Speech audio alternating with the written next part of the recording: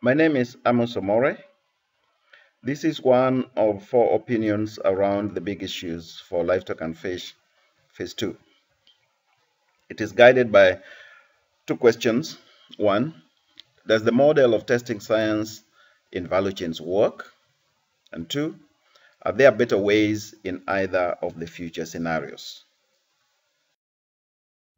The 2 future scenarios under consideration are Scenario 1, CRP Livestock and Fish is similar to its current form with a focus on value chains and intensification. And Scenario 2, CRP Livestock and Fish covers a global animal science agenda. Common arguments in favor or against either of the 2 scenarios are as follows.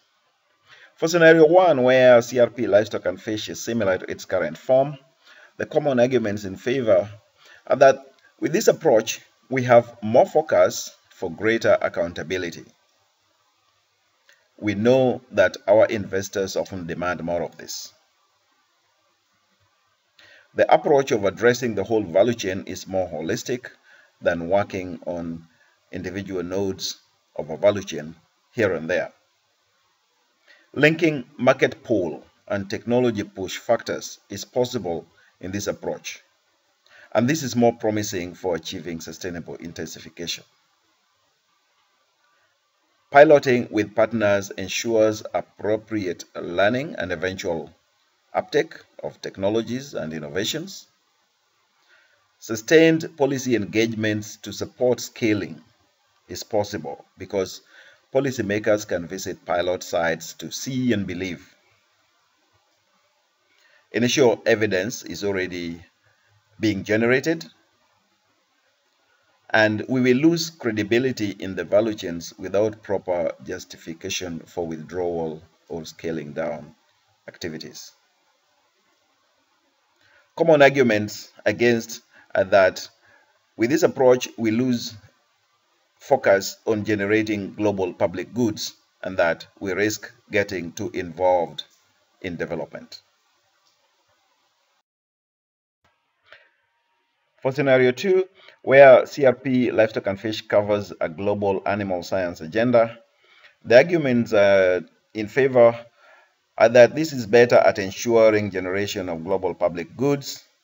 It is argued that context-specific learning cannot be easily scaled, and that delivery is not researchable and should be someone else's business, shouldn't be business of the scientific community.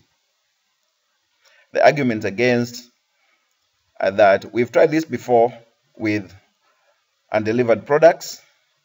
The pathways to impact are unclear,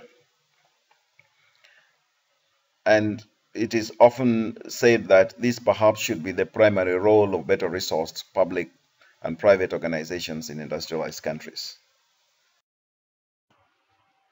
I want to argue in favor of Scenario 1 because I think it is more promising for achieving the desired impact and satisfying both our investors and clients.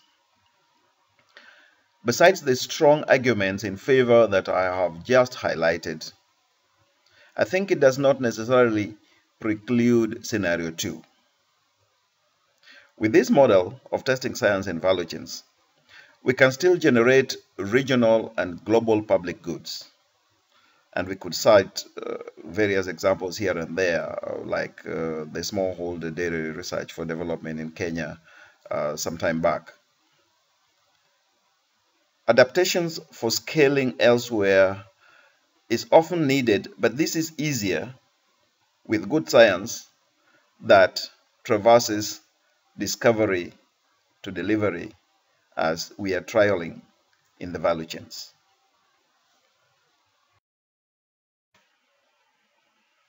If we continue with the current scenario, with a focus on value chains and intensification, we need to strengthen some areas.